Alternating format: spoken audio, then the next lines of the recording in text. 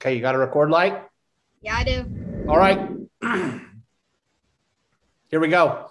Paradox of Sports, episode 40. Before we get too deep, we'll take care of some business. As you can see, I found my glasses, so all is better there. I don't look as old that you can't see all the wrinkles under my eyes. Jack, what's up? Did you guys get some snow down there? A little, or a little means a lot. So yeah. Nice. So not nothing too crazy, but not like they got north of you guys. No, we got like snow and a little bit of rain. We had like really heavy snow. Has it messed up your baseball? Did you have to miss a baseball practice? Yeah, on yesterday because they thought it'd be too muddy. Yeah, though I bet the fields probably would have been a mess. So that would have probably definitely been a mess. So we were just talking before we came on air that there's some talk on the Twitter world that maybe Deshaun Watson is leaning towards Denver or San Francisco. Now, whether either of those teams are leaning towards him, we'll have to wait and see. But what is your initial reaction to perhaps Deshaun Watson being a Bronco? That would be a really good idea because Deshaun Watson's one of the best. He's pretty much almost as magical as Patrick Mahomes. Not all the way, but he evades those sacks like he's evading. I don't know how to say that, but Deshaun Watson with the Broncos would be really good. Now, as a fan, you're speaking as fan Jack. Mm-hmm. Now, put yourself in Deshaun Watson's shoes. Our offense is terrible. Our offensive coordinator is terrible. Fangio is terrible. Would you risk? I mean, between Kyle Shanahan, who is, he's an offensive badass, or to come. I don't even know. I'll be right now. For the life of me, I couldn't even tell you who Denver's offensive coordinator is. Who's the Broncos? Yeah, exactly. So I don't know, man. If I'm Deshaun Watson, I'm looking hard at San Francisco. Now, your taxes, you got to look into the business of what taxes are and stuff. But, if Denver gets him, I hope they don't waste him because it's going to be pitiful and hard to watch if we get one of these generational talent young men into Denver and we just run the ball and then go 3 and out for, 2 years. Mm-hmm. First off, I'm trying to edit the clock so that because on the clock on the computer it says 6:17. Oh, so you need to bump her up. You need to bump her up. I'm trying to figure out how to edit that. Okay. Settings. Let's go. While you do that, I'm going to look up and see who our dang offensive coordinator is here. Okay. That's ridiculous. I don't know that. So hold up. And it's even more ridiculous knowing that I don't know that either. Yeah, I actually am a little shocked. Mm-hmm. Okay, so not there. Yeah, it's Pat Shurmur. Oh, yeah. He was once the Giants head coach. Yeah, and he sucked at that, so they got rid of him. So, okay. I don't know. Maybe Deshaun, I don't know. I think maybe they get enamored with because of Elway still, and it's probably pretty cool to be in the same room as John Elway. But I don't know. We'll have to wait and see. Has there been anything free agency-wise here kind of in this period, before the big stuff? I think the league season will start on St. Patrick's Day, Wednesday, tomorrow. We're filming this Tuesday night, so we'll catch up on all the big stuff next week. But in this, what they call the tampering period, has there been anything that's kind of caught you off guard or anything you've liked the last couple of days? There have been so many signings, and then many of them have been with the Patriots. Bill Belichick spending his money on good players like he just got his stimulus bill. And big stimulus check too, like 137 million or something he spent in the first 24 hours or so. It's some insane amount of number that the Patriots. So along those lines, where do you stand on, is it going to bother you if the Patriots, like, is it going to bother you if the Patriots are awesome next year? Not really. All they need is a Brent farted. All they need is like another good running back. Yeah. That could like play receiver. Like just bring Andre Ellington back. He was actually really good. Do they not have him? I'll have to look. Do they not have him under contract? Is he gone? I don't know. I think he retired. Then he's done. Then he's definitely gone. Or they gotta use a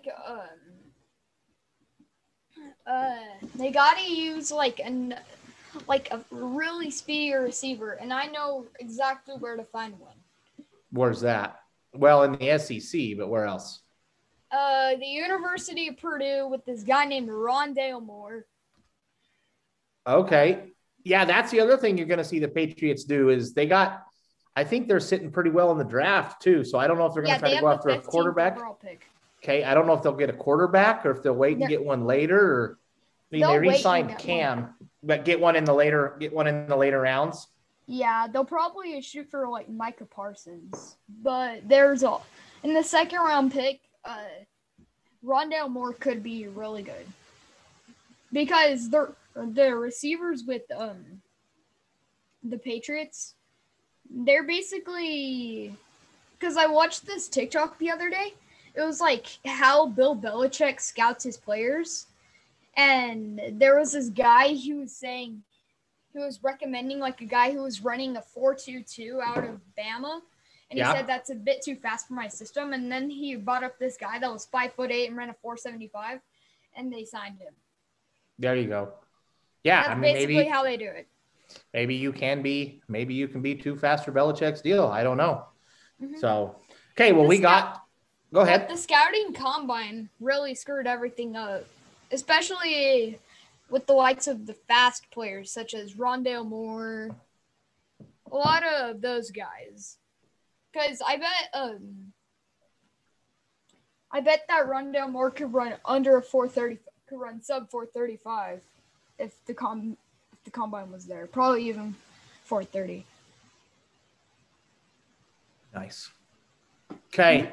Well, we're going to get into the NCAA tournament starts Thursday. So the 18th, we're going to get into our brackets. But before we do that, let's go ahead and let's knock the interview out. Another one executive producer and yourself did. So if you want, go ahead and let the folks know who we got tonight. All right. Introducing former Super Bowl 50 champion, former Broncos offensive guard, for Texas Tech alum, Louis Vasquez. Barrel Brothers is ready for ice-cold beer season. Temperature in the beer cave, ice-cold perfect. Drive-through, ready. We've even added more cooler space. Have over 100 craft beer choices. Yeah, it's like that. And Barrel Brothers customer service. It's just like that. Ice-cold beer cave. All the right choices. And friendly people. It's gotta be Barrel Brothers. Now that's a cold beer. What got you into football? Growing up here in Texas, football's kind of king. So, when I was growing up, I wanted to play sports. And, this was back when the Cowboys were in their dynasty days, winning those 3 Super Bowls and, those 4 or 5 years, however long they did it. And growing up not far from Dallas, I took a hold to the Cowboys, and obviously they were winning games. And I remember seeing Larry Allen on that Great Wall of Dallas. And, because at that point I knew I was a heftier kid, so I knew it was going to be offensive line. So I took an admiration of Larry Allen and the way he played, his tenacity. And even to this day, I watch some of his highlights, and I'm like, dude, that dude was just a different beast. So knowing at that age, I knew it would have been an ultimate dream of mine to play football. So that ultimately got me interested in football and got me into it. Now, did I think I would ever play professional football at that age? Not one chance. But it was fun. I liked what it was about, and it taught me so much off the field as well, not just on the field. He taught me a lot of things and how to be a man, how to carry myself, and it's a sport that has it teaches boys how to be men later on down the road. Football that I absolutely enjoy, especially at this point in my life. Talk about your high school career. Did you play any other sports? No, Corsicana High School. We're a small town. We're probably pushing 24,000 people. So we were at that point. We were 4A school, which was the second largest school there. Now Texas has 6A. So imagine that. But we were 4A. We had a long history of being well known for our football program. So, just knowing that, I was proud to be a Corsicana Tiger. That was our mascot. We were Tigers. And, a lot of the guys that I played with, I've grown up with since elementary school. So we have that long history, and it just helps with the continuity of the team. We were predominantly a football school. We took great pride in it, and that was the only place that I stayed and played until I left Corsicana to go to Lubbock and play at Texas Tech. Why did you choose to go to Texas Tech? Oddly enough, I almost chose LSU to go to. The first offer I ever officially received was from Oklahoma State. And at that time, Les Miles, who is he was the LSU head coach. He was the head coach at Oklahoma State at that point in time, and he offered me my first job or my first offer. For the coach's advice, they said, wait, there'll be more to come. So I did. And surely enough, as I'm going to visit Texas Tech for my official visit, Les Miles had just accepted the head job over at LSU, and Coach Mallory, his right-hand man, called me and said, I know you verbally committed to Texas Tech, but if you want to keep your options open, you have a full-ride scholarship to LSU. Now, at that point, I wanted to stay in the state of Texas to play football. Texas A&M never really grasped my attention. University of Texas, I wanted to go there until I found out later that the coaches were kind of lying to me and just kind of selling the dream. So last school there was Texas Tech. So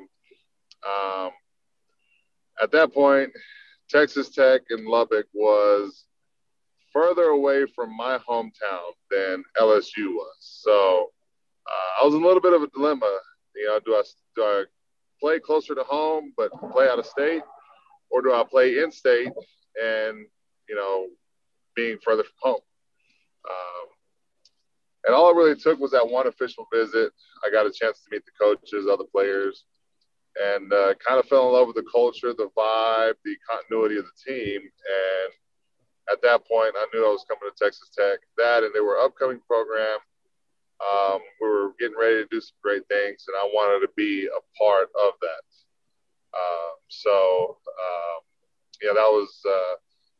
Those were the main reasons of me choosing Texas Tech over any other school that had offered me.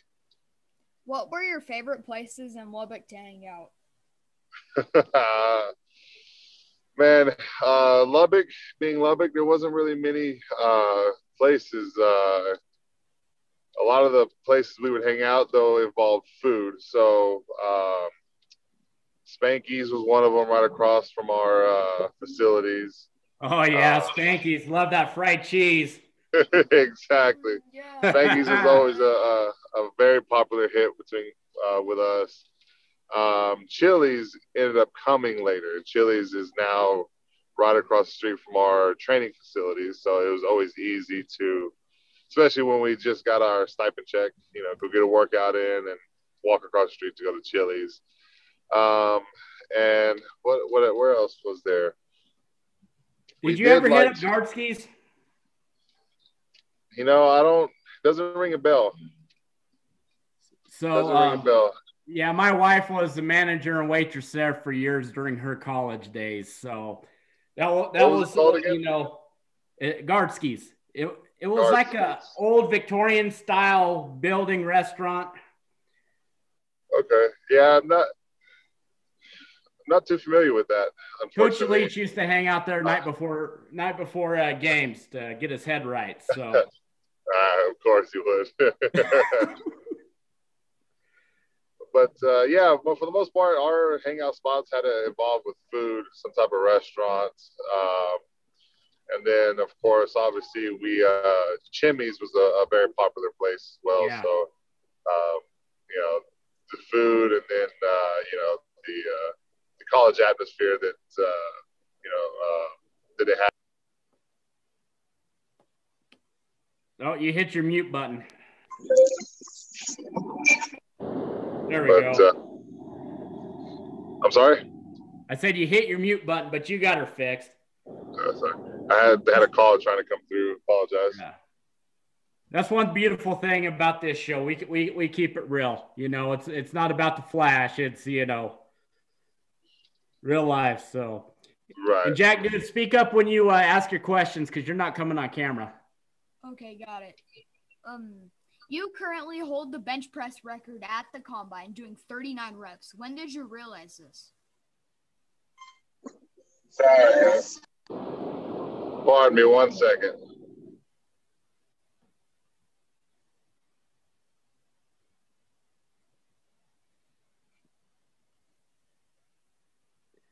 All right. Having some technical difficulties right quick, but we'll keep it here. I got you. There we go. Jack, speak up, All dude. right. You're not getting on camera. Okay. Go ahead. You currently hold the bench press record at the combine, doing 39 reps. When did you realize this?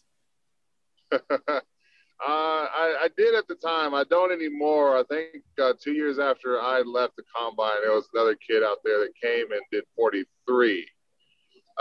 But it wasn't until after the end of the combine that rumors were circulating that I did the most out of anybody that year. So, it was relatively quick, and I wasn't really sure how impressed to be about it, just because, the NFL is so much more than just weightlifting. So, although I was proud of myself for it, I didn't know how much water that truly held. So I didn't get overly excited about it, because I knew that there was a bigger job at hand to take care of than just the most bench presses that I can do. You were drafted by the Chargers in the 2009 NFL draft. Talk about your start in the NFL. So when I came in, San Diego had just brought in a 9-year vet in front. Your mic's muted.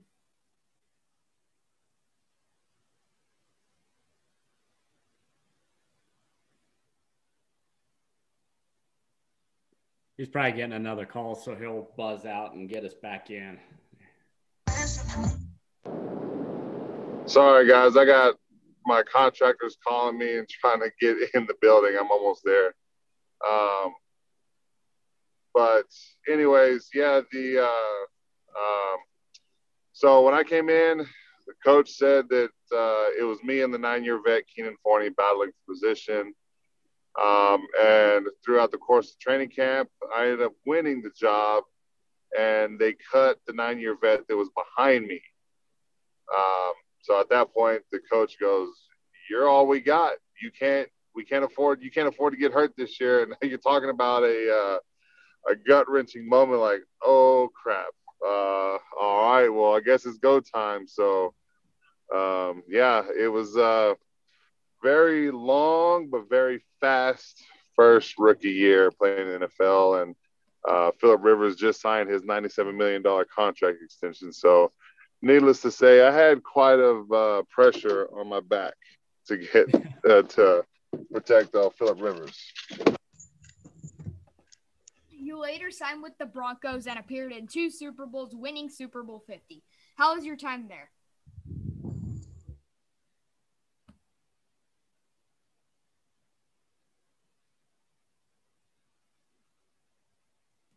Oh, we froze.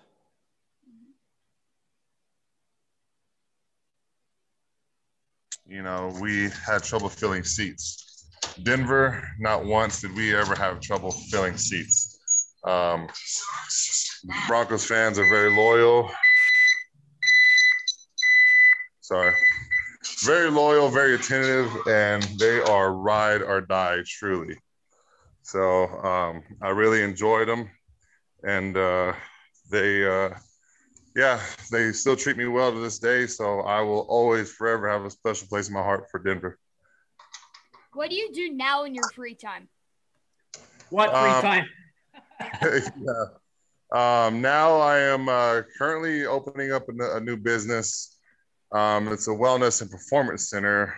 So I'm doing that as well as raising two little boys. So just trying to raise two boys right now is a full-time job in itself. And then trying to add, full-time business is time is very short for myself just to get a shower in. So very busy, very, very busy juggling just those things.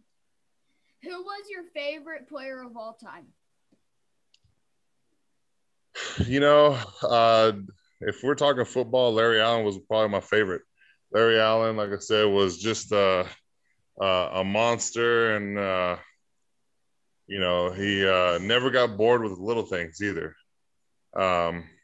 He always just managed to amaze me with the things he was able to do, as big as he was. And listening to DeMarcus Ware at one point in time when he was there with Larry, DeMarcus, one of the greats, said that he's never been punched so hard in his life until he went up against Larry Allen. So, that just kind of confirmed everything I had already knew or thought about Larry.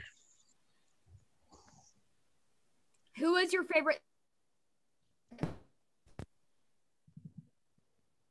Say that again. Sorry, I lost you. One more time. Who was your favorite to block against? Block. It's a good question. One of the favorite guys I like to block was probably, let me think about that for a second.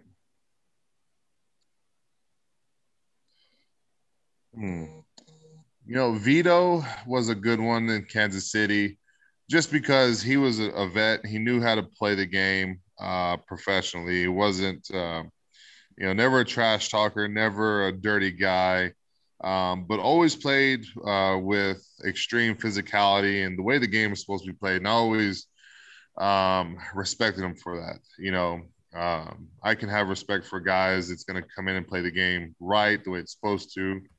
And not be a dirty, cheap shot type of guy. I will forever love to play against guys like that bring their lunch pail to work and don't complain and play this game like it's supposed to be with tenacity and controlled aggression and knew when to pull back. So I always he was always one of my favorite guys to play against. Not a very well-known guy. He wasn't going to wow you with any of his physical ability, but he was a solid, decent player that, I respected a whole hell of a lot. Who was your least favorite to block against? Probably Richard Seymour. Richard Seymour in Oakland. He was very good, very technically sound, but also had a nasty streak in him, and not nasty in a good way. He was, he was always a guy that would do something dirty if he had gotten blocked when he didn't want to, just something along those lines that was very unprofessional and dirty. We make our living with our bodies. So for you to try to physically hurt somebody on purpose, that's it's not a way to play the game, and nor do I respect anybody like that. That's that's what they're about. So yeah, and plus he ended up being a Raider, so that that's doesn't true. give me brownie points either. So that is very true. All right. All right, Jack, you got one more to wrap this one up, bud. One more. What was the greatest moment of your football career? Winning Super Bowl 50, of course. I mean, that's a pretty given. The only one that would probably come second is the year I became first-team All-Pro. But yeah, winning Super Bowl 50 is my all-time best achievement. All right. Awesome. Well, Louis, hey, we know you have a lot going on, but we greatly appreciate you taking the time out to meet with us. We wanted to make sure we got you on this show at some point, just because of the connections with Texas Tech and Denver Broncos. You know, it's just a perfect fit to try to get you on the show. So we greatly appreciate you coming on. So, Hold on, sorry. Say it again. Sorry, we just appreciate you taking the time, you know, to come on with us. You know, being a Red Raider and the Broncos. So, my pleasure. Anytime. You know, after in the next couple of weeks, things will slow down for me. So, hopefully we can get a chance to do this again without as many distractions. And I apologize for that. It's just that we're under a time crunch right now, and so in a couple of weeks, feel free to reach back out, and I would love to do this again. I had a good time. We definitely want to talk Texas Tech football. Sonny come be back running the offense. So, you know, to wrap this out, let's throw those guns up there. All right, guns up. Guns up. Louis Vasquez, thank you so much for joining us here on the Paradox of Sports.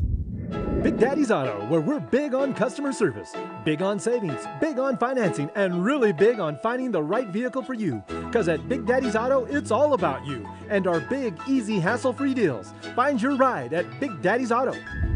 All right, thanks. Louis Vasquez taking some time out there. I don't know which major interstate or road he was on, but it was cool. He took some time to chat. People breaking into their busy days to chat with you, Jack. That's pretty cool. So we talked about him. He's a Red Raider alum. Is that where we're going to see you? Are you going to Texas Tech, or what are your college plans right now? I have no idea where I'm going to go to college. Probably all I'm looking for is low taxes. Well, Texas is low taxes, man. Texas low taxes. is. Yeah, you're going to have to dang sure get out of Colorado. University of Wyoming, maybe. Florida. Maybe somewhere where I can play like baseball or football.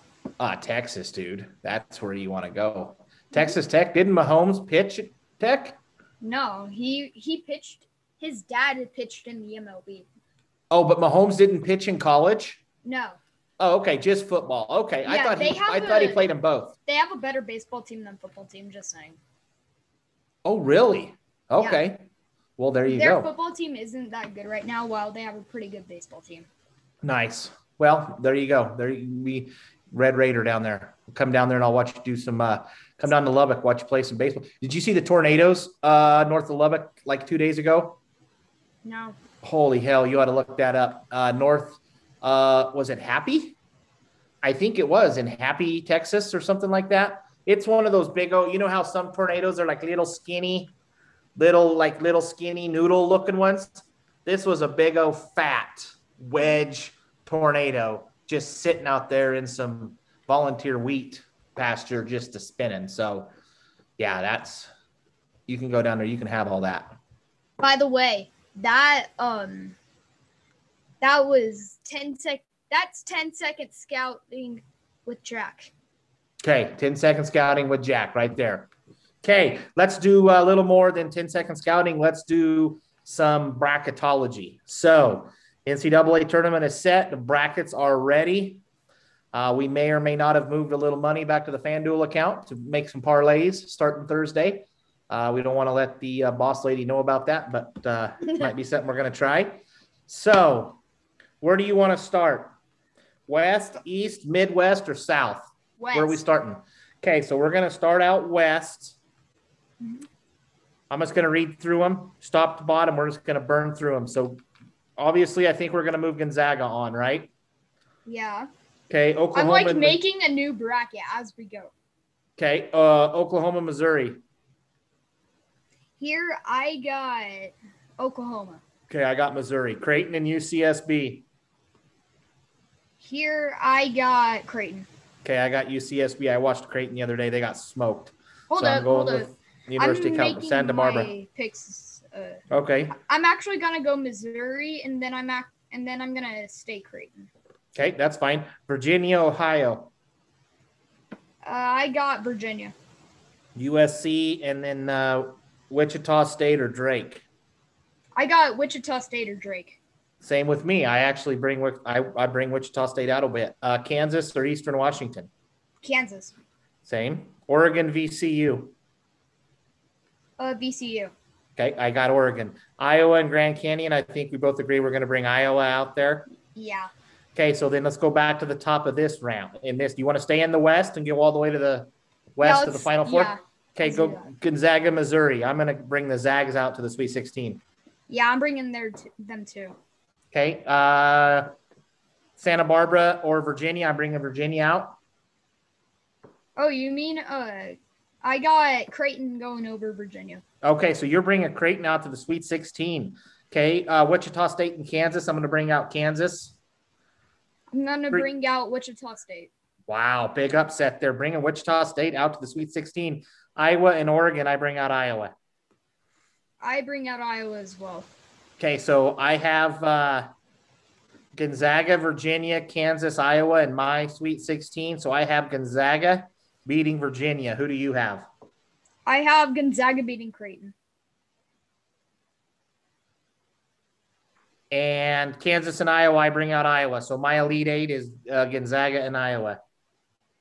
I actually bring out Wichita State and Drake. I think this is going to be another one of those big surprises. Say that again? I'm bringing Wichita State and Drake out. For the Elite Eight? Dang, look at you go, man. Okay. And then, they win in overtime against Iowa. Who does? Drake? Or Wichita State or Drake. More than likely Wichita State right now. Because Drake's just the play-in. Who do you bring out to your Final Four? Gonzaga. Okay. Now, so where do we go next? Oh, let's go East. Okay, so the East, Michigan. I assume we're gonna both bring Michigan out. Yes. St. Bonaventure or LSU? I got St. Bonaventure. Same. Colorado and Georgetown. I got Colorado. Me too. And a lot of people are talking about Georgetown pulling the upset. I think, and I hate CU. Hate them. Same for me. The only time I root for CU is when they're playing Nebraska. Exactly. Same. I think CU drills Georgetown. This isn't Allen Iverson, Georgetown, or, Patrick Ewing, Georgetown. Yeah, this is just this year's Georgetown. I got CU coming out. Now, Brigham Young and the winner of that MSU-UCLA game. I brought out Brigham Young. Oh, you skipped FSU and... Oh, yeah, I'm sorry. Florida or UNC. I got Florida. Yeah, I'm bringing out Florida as well. Okay, and then after that, we got Brigham Young or UCLA, MSU. I am bringing out Brigham Young. Me too. Now, here's an upset I'm picking. I pick Abilene Christian to upset Texas that first round. Nah, no, you're saying I'm crazy. Yeah, I'm kind of saying you're crazy. I hate Texas. I can't pick them. I refuse to choose I know, them. but then again, they've got I know. pretty good. So I'm picking with my heart, not my head. So then Connecticut and Maryland. I pick Maryland. I'm picking Connecticut. Okay, and then Alabama, Iona. I got Iona. Or I'm sorry, I got Alabama. Yeah, I got Alabama. And one in the CBS bracket that I did for prize pool with my dad's friend, I chose Iona to beat Alabama. Okay, they might. Dude, I don't know what's going to happen. That's because they're under new head coach Rick Pitino, and they've got some pretty good seniors to score. But right now, I'm just going to go Alabama. Gotcha. Not risk anything. So back to the top. Michigan, St. Bonaventure. I'm bringing out Michigan. I'm bringing out Michigan as well. But it's going to be close. What about the Buffaloes and the Seminoles? I got the Seminoles. Okay, I bring out Colorado one more game. Mm-hmm. And then Brigham Young and Abilene, I bring out BYU. I'll bring out Texas over BYU. Okay, and then Maryland, Bama. I bring out Bama. I bring out Connecticut.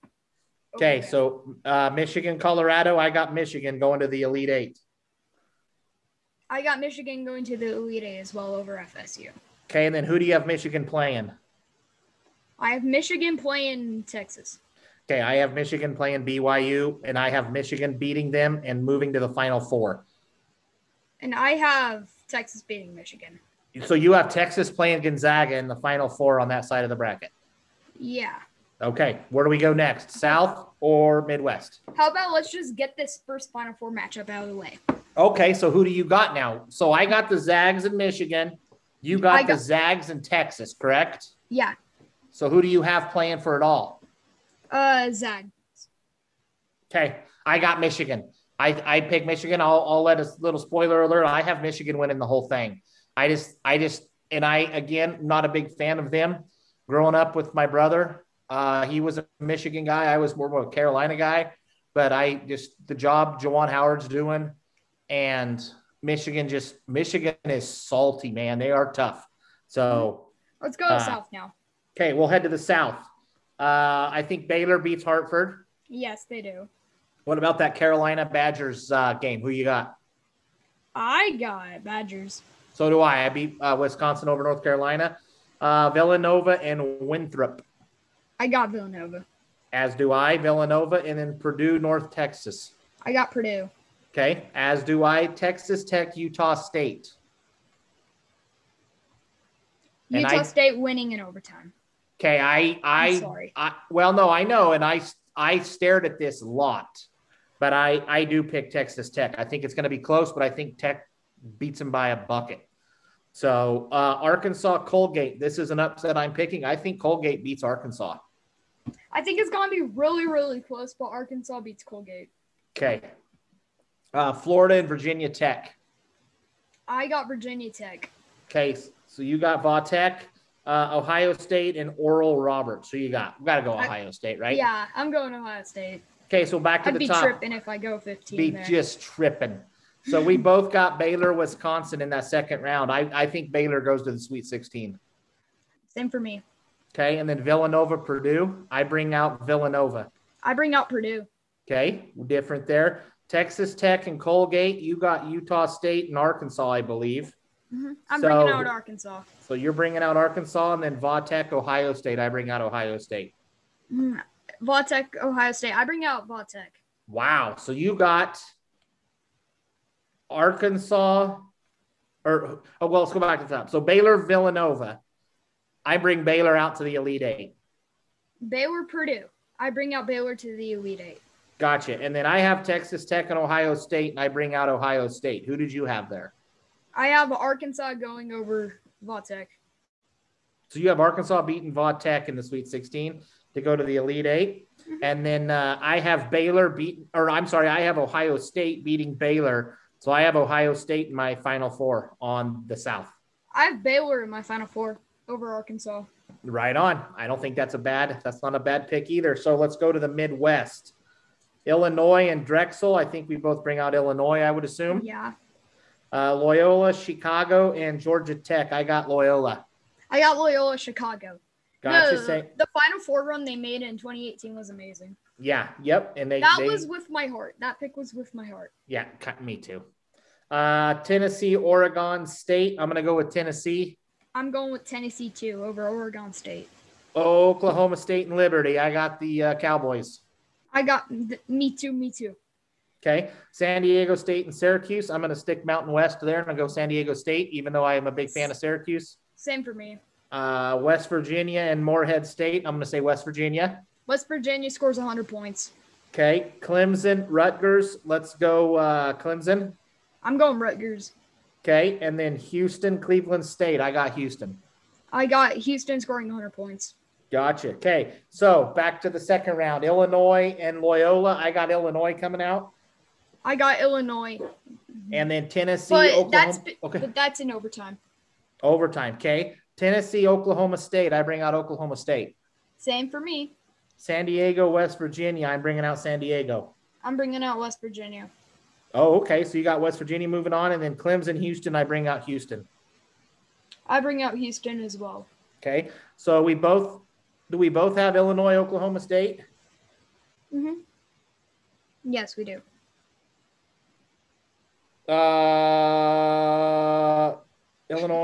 So we bring out, and then I have San Diego State, Houston. What? Okay.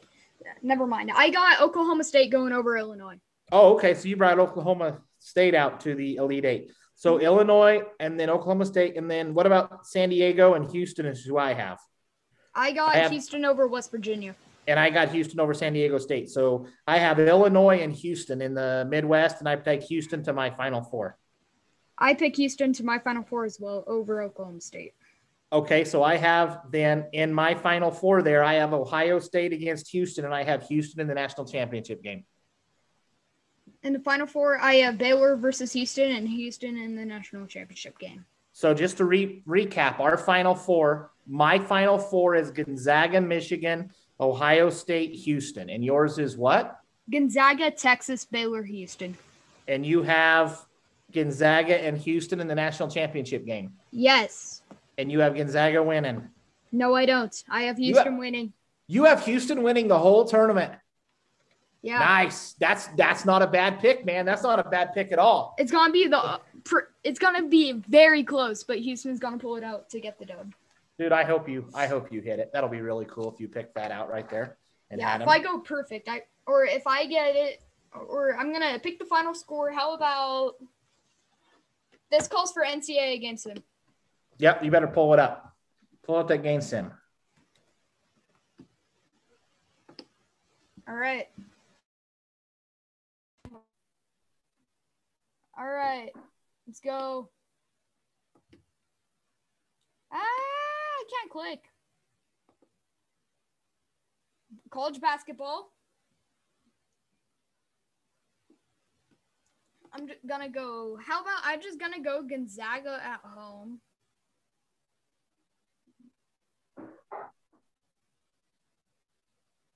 But I'm gonna turn off home field advantage.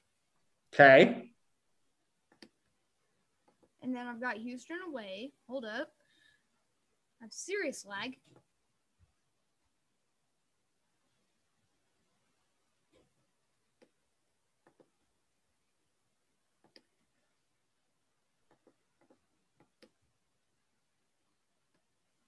Submit.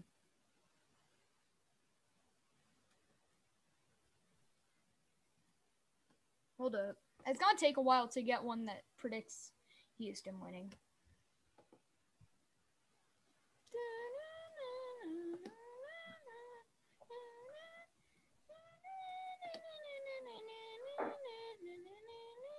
Okay, I got it. 86-80 Houston. 86 to what? 80. Okay. Write that down. We got it. All right. Okay. And submit my picks. Hold up. Do I'm it. submitting. I shall submit. All right. I picked Houston to cut down the Nets in Indianapolis. Beautiful. Okay. It's a solid episode. Yes. And by the way, in that CBS bracket, I picked another 15 to beat it to. Who? Not just Iona. I think it was let me figure out which one it was.